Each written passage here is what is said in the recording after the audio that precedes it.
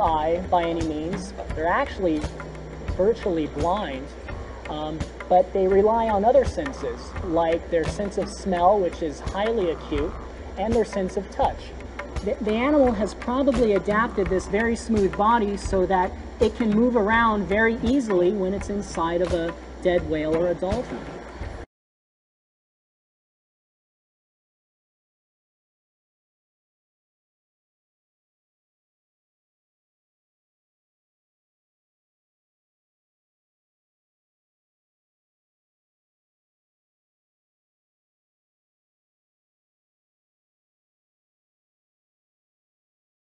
Carefully and see if we can see the little photophores underneath. There, you can see them. I'm going to rinse it off.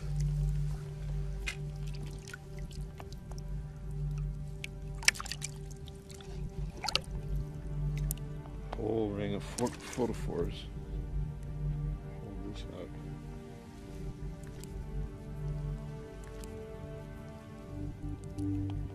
These are the little white dots you see. Those are able to create light in the deep water that this fish usually lives at in the Monterey Canyon.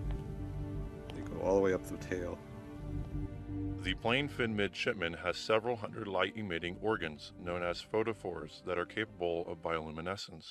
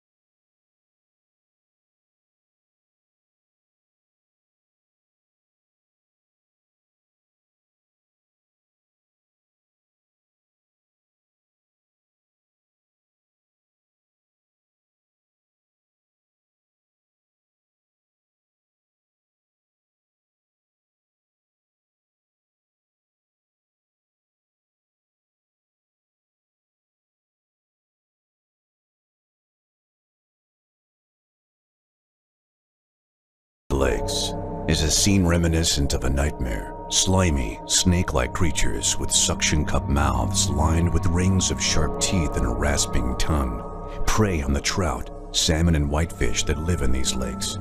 Sea lampreys, but the mother lode of spawning lamprey come from the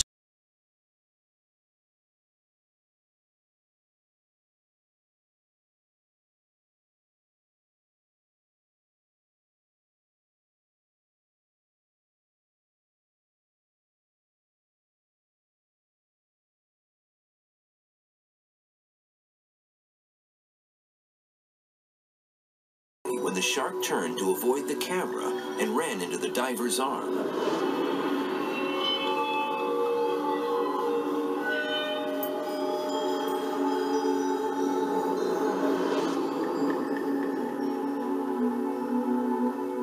The teeth are sunk deep into the sleeve of the wetsuit, trapping the shark.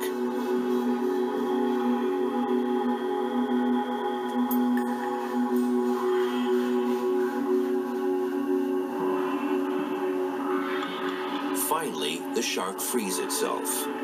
His mouth reverts to its original.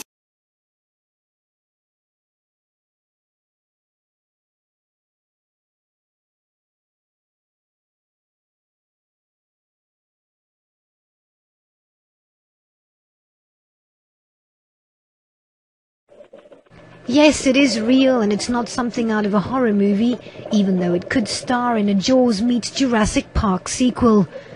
But it's no Hollywood camera that shot this video. This species of prehistoric shark was filmed this week by marine park staff in Japan.